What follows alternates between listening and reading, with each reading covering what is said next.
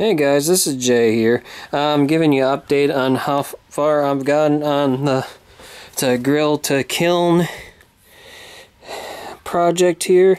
Now I put the lid on top of the grill and I attached it on the hinges and everything looks nice. The only thing about it that doesn't work out too great is these hinges back here are quite weak, so I cannot let it sit back and rest on it, so I have to hold on to it whenever I'm loading bricks into it.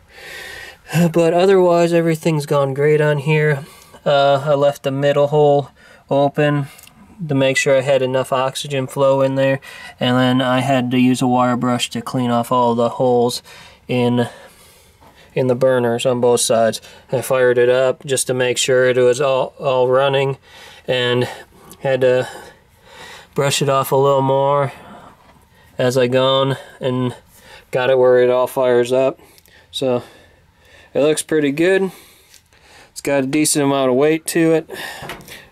Thermometer works perfectly fine.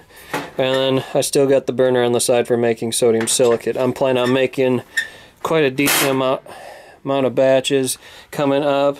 And I gotta clean this thing out. I left it on the weather and we had a pretty good windstorm, so a bunch of debris blew into it, and I got myself a nice 5-gallon pail with a pouring spout in it, so I'm planning on making probably about 5 gallons worth of sodium silicate in the near future for when I plan to work on my new furnace.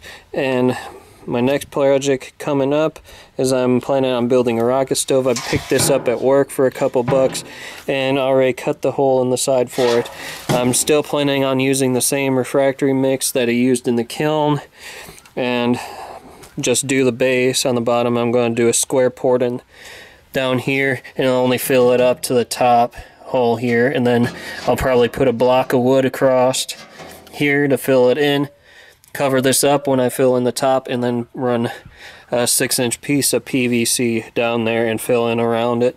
And once it's done, it'll be ready. So this is Jay signing off. Later.